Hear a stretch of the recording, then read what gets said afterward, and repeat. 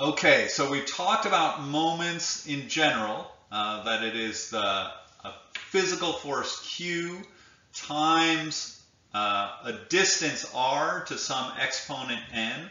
So the general form is q r to the n.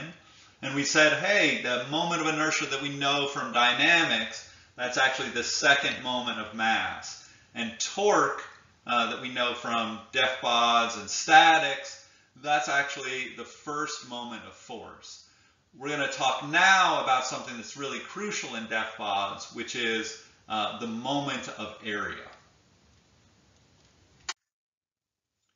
So the moment of area is a special case where the quality Q is just 1. And what we're doing is finding the sum, the integral of the area at any given point times the distance of that area from some axis. Okay, one example of that is a centroid. Okay, the centroid is the axis around which the first moment of area is 0. So it's important here that the first moment of area can be negative. R can be negative or positive, right? If n is 2, then your moment is always going to be positive. But in this case, C is my centroid here. Basically, I'm saying, okay, I'm going to measure this area here. That's going to have a positive x value and a positive y value. That is my r vector. And that's going to add positive values to the moment of area. Over here, if my axis again is C, then I've got negative x and negative y values for r. And that's going to give me negative values. And so the sum of all of these areas, the amount of the area times the distance r, is going to be 0. And that's what defines our centroid.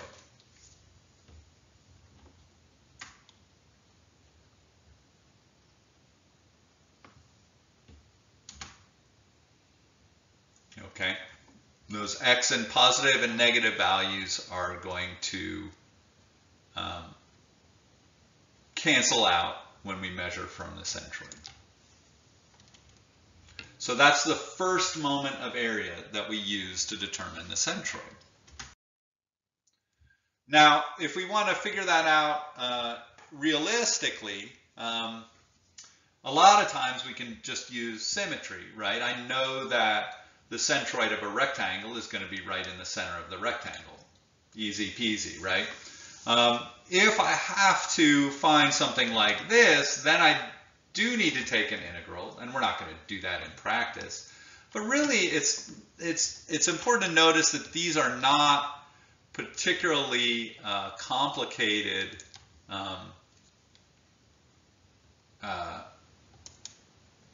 equations. They look sort of fancy, but really all you're doing is taking a weighted average of each distance, right? So I'm going to measure,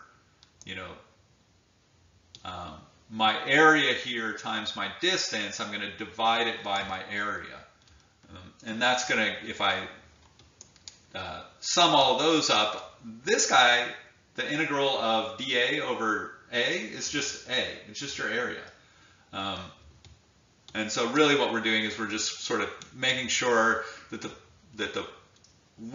or measuring where the points are in terms of their x. We're finding an average x for that body. If I have multiple bodies, I can do that in a simpler way and figure out the sum of each of my bodies. So this is the sum of, so for in this case, it would be the sum of the area here times the x value of the centroid, and then I would sum that with the area of this guy times the x value of its centroid, and divide the whole thing by the areas of both of them. So in Y here, Y bar here is my centroid of object 1, and that's 5 inches. I would multiply that times the area of object 1. I would take Y2 here, I would multiply it by the area of Y2. That would be the top of my equation, just the sum of those two products. And then the bottom would be the sum of the area of object 1 and the sum of the object of object 2. And I get an answer, Y bar, which would be the centroid of these two objects together. Okay, which, as you might guess, is... Now you might ask, what's the difference between a centroid and the center of mass? The centroid is the point where the first moment of area is 0. And the center of mass is where the first moment of mass is 0. Now, if our material is homogeneous, that is, it has the same density throughout its body, then those are identical. Okay? And so if with finding the centroid, we don't need to worry about a quantity Q. If we found the center of mass, we'd have to worry about that quantity of Q. But again, if that's the same everywhere, then the problem is going to affect, those Q's are going to divide out, and we're going to find that the center of mass is the same as the centroid.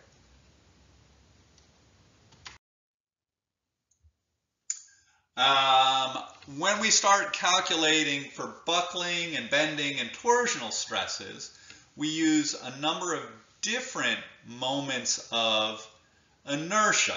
Now this drives me bananas, but these are not really moments of inertia.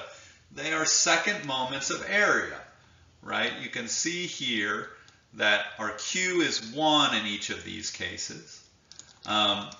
And you can see that they're both second order because our distance is squared. This one is around a single point. This is around the x-axis, and this is around the y-axis. Now, why do we call them moments of inertia? Despite the fact they have nothing to do with inertia, I don't have a good answer to that. It's generally clear in context. In this class, we don't really deal with the moment of inertia of dynamics, the second moment of area of mass. Almost everything that we do is the second moment of area. So if you see the phrase moment of inertia in this class, you know that it's that second moment of area. If you see it elsewhere, you have to kind of figure out whether you're talking about deformation or whether you're talking about angular momentum. It's usually pretty clear, but it could be better. All right, so these are second moments of area around a point and a line, and there's a nice relationship between the two of them, right? If I add these two together, I get this one. Now notice these are always positive, right? X squared and y squared mean that all the negatives we get rid of them. They can be 0 only if all of the mass is along that axis. So they're almost always going to be a positive non-zero number. And this is also going to be a positive non-zero number. You can look these up. I put properties of plane areas on Moodle that you can use, but you can also just look them up pretty readily if you need them for a problem. Now, if we have a complex shape, we need to deal with that a little differently, right? So here we have that same complex shape we were dealing with before. If I want to know the second moment of area for this, I can sum the parts, right? So what's my I total? It's going to be, let's say if I wanted my Ix total, it would be the Ix of this object plus the Ix of that object. Now you can see that that is going to create a problem because we don't have this x-axis does not go through the centroid here or through the centroid there, and so you're not going to be able to look that up on a table even to figure out what the I of this object is. And here we use the parallel axis theorem. You might remember that, we probably just barely touched on it what would be 211, I guess. But the parallel axis theorem basically is stated like this, and this says that, let's take this rectangle up here. The Ix of this rectangle is going to be the Ix of that rectangle through the centroid, so I can look that up, right? If I want to figure out what my Ix through that is, plus, and this is the parallel axis, the area of this object times the distance between the axis of rotation and my axis here.